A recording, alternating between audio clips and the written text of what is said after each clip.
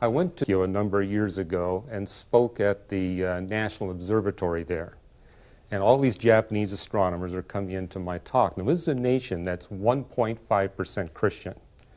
And yet, when I talked to the astronomers after my message, half of them said that they were Christians already, and half of the other half said they were studying the Bible to become Christians. So I said, what was it that brought you to this position in a nation that's 98.5% non-Christian? And every one of them talked about the evidence for the Big Bang creation event, how general relativity speaks of the beginning of space and time, and then the anthropic principle, how when we look at the universe, we see it has these exquisitely fine-tuned characteristics of design. So I don't think it's right to say that naturalism is driving them to these conclusions. There's just way too many evangelical astronomers in the different nations of the world for us to draw that conclusion.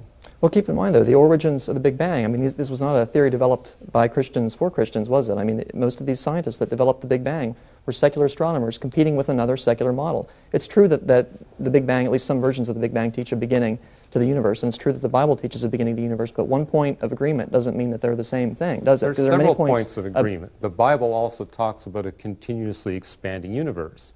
That's part of the Big Bang model. The Big Bang model talks about how the universe has constant physics.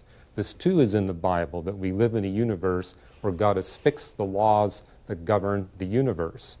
And it's a universe that gets colder and colder, it gets older and older.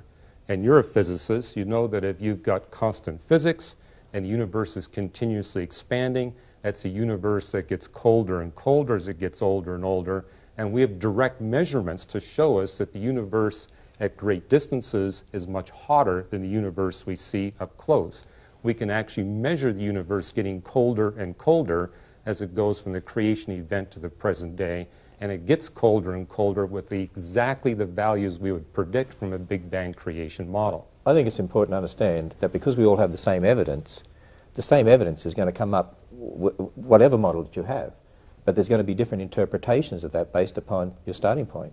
And I still maintain that philosophical naturalism is at the basis of these issues. Big Bang, old Earth.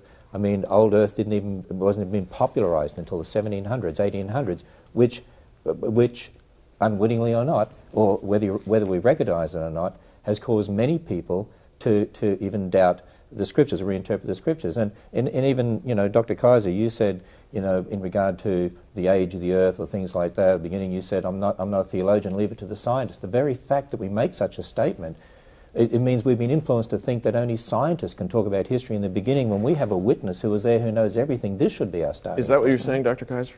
No. I really think there is general revelation. I think God holds us accountable to it. I think that... The general revelation is also fallen, isn't it? It's what? Fallen. It's suffering from sin and the curse. No more than the biblical interpreter. The biblical interpreter is fallen too. But the theologian the words of Scripture are not fallen, are they? The words of Scripture are always true because God gave them. Okay. And that's why you really have to count, I'm sure as you do, that there is the fallen scientist, there's the fallen theologian. And the fallen theologian can begin with a theory also and a presupposition. You've got to examine the assumptions of the theologian.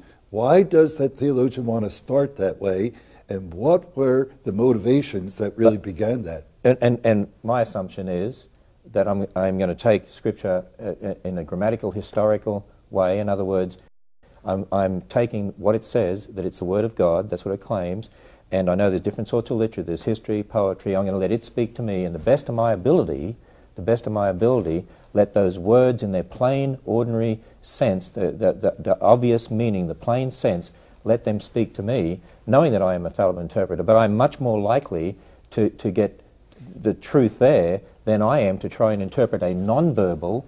Right. 30 seconds, that'll wrap it up.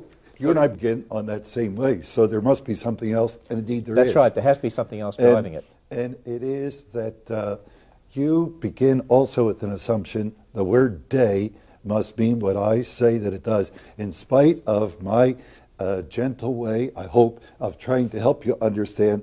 There were three of these, whatchamacallits, before God made the one that is in your common understanding.